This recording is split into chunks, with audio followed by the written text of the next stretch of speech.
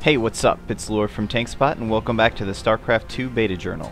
Last time I went over the Protoss units and got absolutely flooded with requests to see the Zerg units next, so here you go. The new Queen is one of the most important new units to the Zerg force. She's been redesigned completely from the original Starcraft and now spends most of her time and energy inside the base. Her first and most important ability is called Spawn Larva. Using this on a hatchery will cause it, after a short delay, to spawn 5 extra larvae, which can then be used for unit production. This reduces the Zerg reliance on having multiple hatcheries and fast expansions in the early game, and gives them the ability to train a very large force very rapidly in the late game. The Queen also has the ability to spawn creep tumors, which replace the creep colonies of the original Starcraft. The obvious benefit here is that you no longer have to sacrifice a drone to spread the area in which you can build. As a side note, sunken colonies and spore colonies have been replaced with spine crawlers and spore crawlers, which serve essentially the same purpose, they're just not upgrades of other structures. The Queen also does decently well in combat. You probably don't want to take her out of your base for an attack, but she can keep you from losing your workers to a couple of early units. Zerglings are back, and they're pretty much the same as they were in the original. They're excellent early harassers, and they're still incredibly cheap to produce. They're just pretty weak in small numbers. In StarCraft 2, you can give them some pretty powerful upgrades. Aside from the movement and attack speed upgrades, they can also be morphed into Banelings. These guys work best as ambushers. They explode when they touch an enemy unit, causing a pretty sizable amount of damage, so keeping a bunch of them burrowed at a choke point can leave a nasty surprise for a group of enemy units.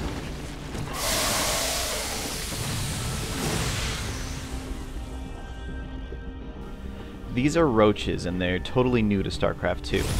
They're great early assault units that do a large amount of damage and regenerate health very quickly while burrowed. They can only attack ground units, however, so they're strongest in the early game.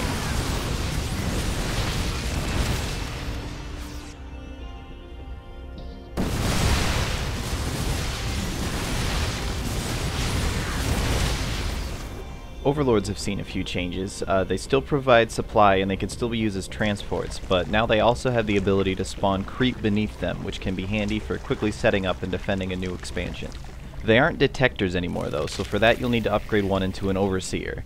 They'll lose their ability to spawn creep and transport units, but overseers can detect invisible units and gain the ability to spawn changelings, which take the form of an enemy unit and can provide some easy scouting past base defenses. They're pretty easily recognized and killed, but if you're careful you can get some important intel before that happens.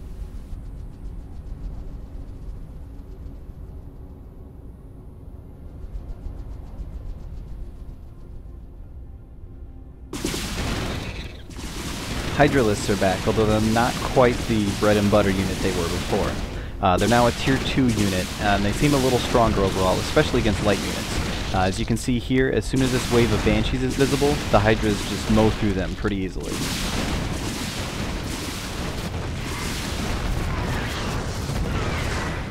Mutalisks are back also, and although not much has changed about them, the changes to other races' air units make them pretty strong.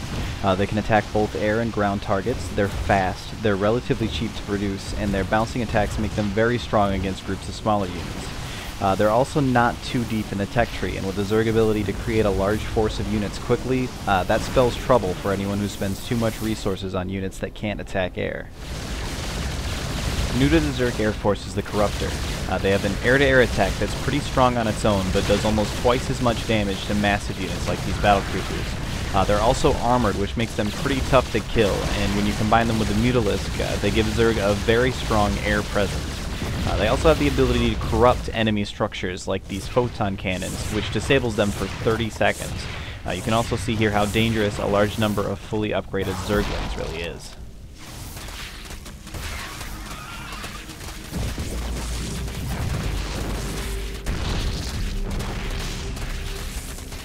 Corruptors can morph into Broodlords, which are very similar to Guardians from the Brood War expansion. The biggest difference is that each of their attacks, which are already pretty strong, also spawns 2 Broodlings, which do a fair amount of damage on their own. Otherwise, they're functionally identical to Guardians as very strong air-to-ground assault units.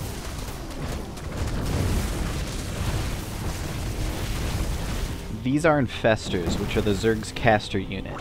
Probably their most dangerous ability is Fungal Growth, which immobilizes all units in a small radius and deals some damage over time. Just a couple of infestors can easily take out a sizable number of infantry with this ability.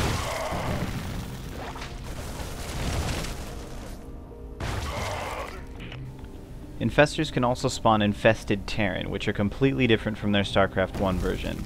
Instead of exploding, they just fire a gun, and they only last a short period of time before they die.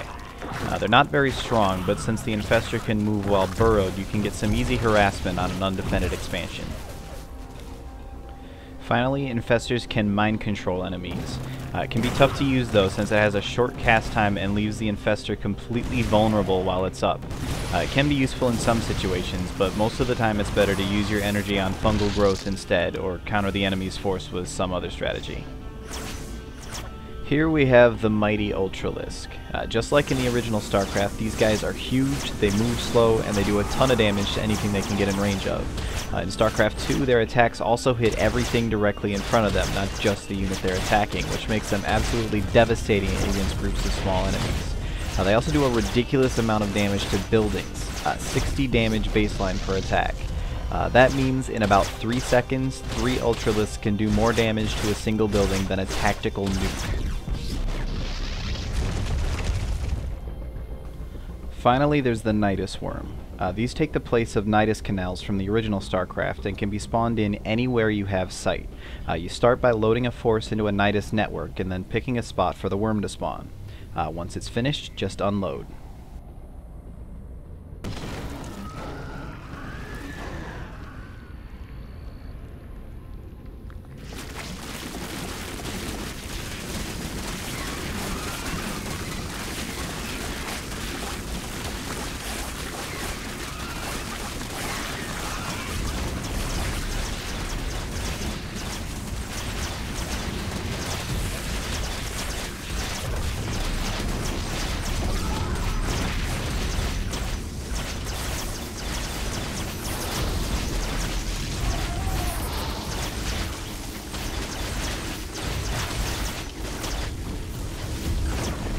That's just about everything for the Zerg. Be sure to check back in a couple weeks when I go over the Terran units, and a lot has changed there as well. See you next time.